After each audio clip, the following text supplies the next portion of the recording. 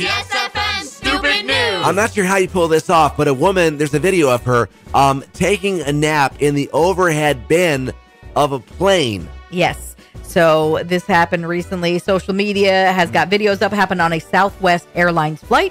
Video footage shows the woman stretched out in the bin that's usually reserved for carry-on luggage. Now people are asking, how'd she get up there? She's just chilling out, maxing, relaxing, and whatnot.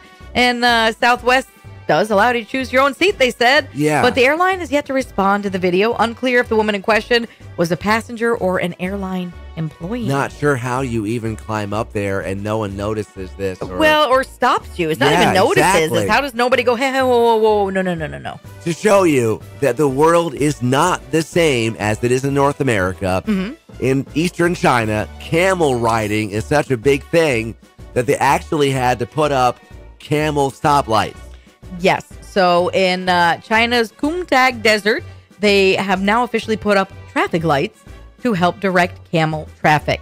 The lights outline a green camel to show for go and a red camel to show for stop. Back in 2023, about 2,400 camels were available for riding, which caused traffic jams in the desert. The lights now allow pedestrians to cross. Spring is a busy time for the region. They apparently get about 10,000 visitors in around May in the Mingsha mountain region. So. 2,400 camels. Yeah. Used for transportation. Yeah. Wow. That's a lot. Yeah.